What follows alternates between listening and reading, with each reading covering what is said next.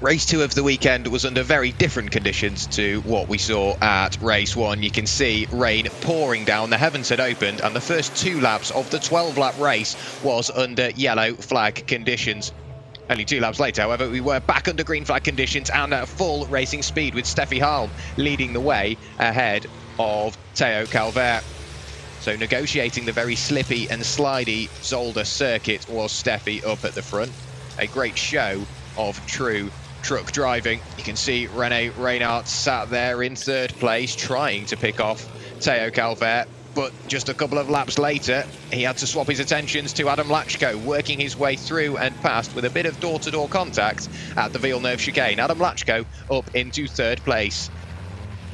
Just a few laps later we saw Norbert Kish looking rather second-hand, working his way through the Klein chicane. The next target for him was Jamie Anderson.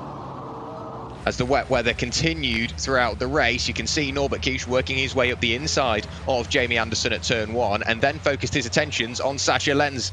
He moved his way over to the outside, ready for Stern Voxbox, but the rainy conditions are starting to catch a couple of drivers out. Alia Kolok found herself going over the grass just a few laps later. Steffi Halm at this point already in 2nd place, but had quite the sizable gap back to René Reinhardt.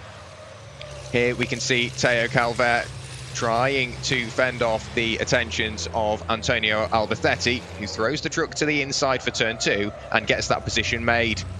In towards turn 1, just a couple of laps later, Antonio Albertetti up the inside of René Reinhardt. There's a tiny bit of contact there, but that's just enough to throw René wide. All through the gravel he goes, very sideways, gets the moment collected up. But in that battle, all of the attentions ahead to Luke Garrett, going all over the grass, manages to get avoided by Sascha Lenz and Norbert Kish.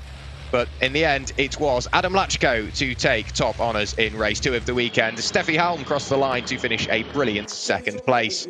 In towards the pit lane, everybody came, and the podium celebrations started. Adam Lachko. When it's starting raining before the race, I'm very happy. I'm a little bit change of setup, and I enjoy all the race. Why you are so strong when it's wet? I'm strong on the wet from the go-karts when I have a 6-year-old. I like every time wet condition. Until now, it's the same. So Adam Lachko, evidently the one to beat in the rain, up at the top.